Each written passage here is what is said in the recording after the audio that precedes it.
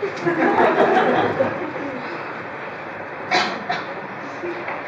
lady not breath today, number 101.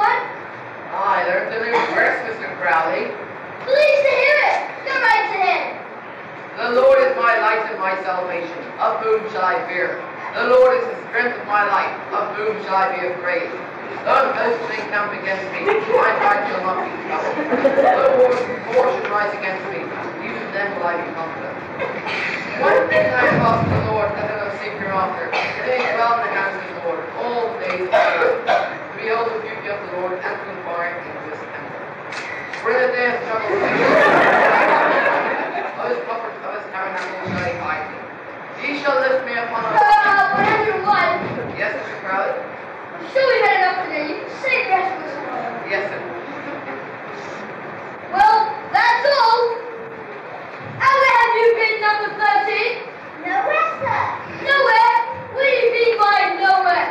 I've just finished cleaning the ashes from the woodstone, sir. Have you washed the floors? Yes, sir. Have you cleaned out the sewage traps? Yes, sir. Have you scrubbed the cobblestones in the backyard? Yes, sir. Then where have you been?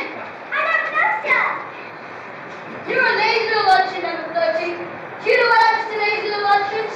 No, sir. They get boiled in oil and you fed soaked and hungry guts. Do you want this done to you? No, sir. No, so what? No, sir, thank you. I was very thirsty for you today.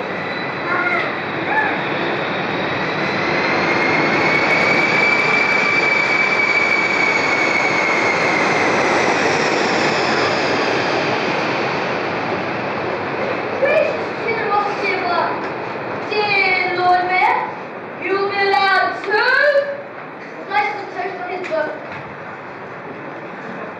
Greetings, my Lord Mayor. Amen? Amen? Amen? Now for some sad news. Three of you will be leaving us today. Number 142 has been sold as a food maker apprentice. And number 201 has been sold as a funeral director's assistant. And number 412 has been sold as a chimney sweep. Step forward those three people. Number 201. Please do